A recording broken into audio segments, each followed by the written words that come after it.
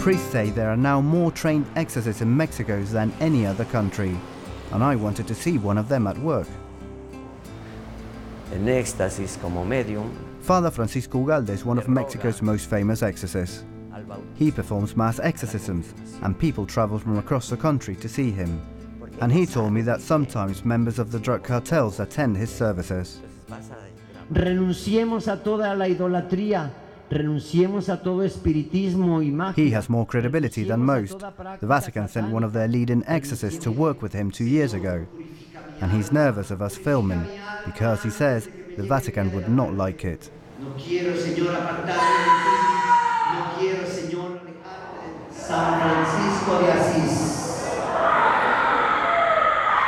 Before long, people are vomiting, writhing on the floor and screaming, all evidence, Father Ugalde says, of demonic possession. Have you ever felt afraid when facing the devil? Muy al principio, no puedo negarlo, claro que sí, es una realidad terrorífica. Es una realidad, la define el Papa Paulo VI como una realidad espiritual de un ser espiritual perverso, pervertido y pervertidor del género humano que actúa en las distintas circunstancias de la vida de los hombres.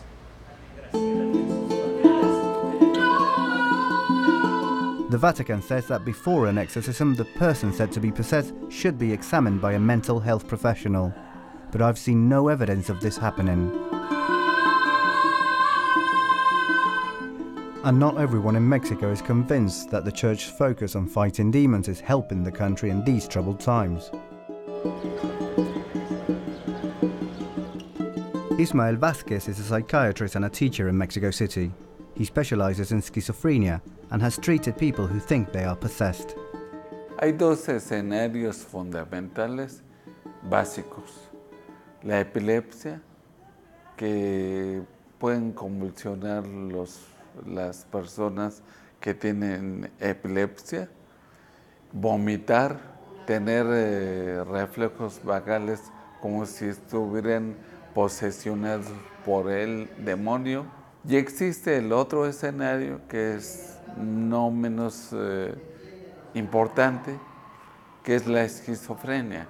Y en ese caso pueden tener visiones, ver imágenes que no existen, escuchar que les habla la Virgen o el demonio.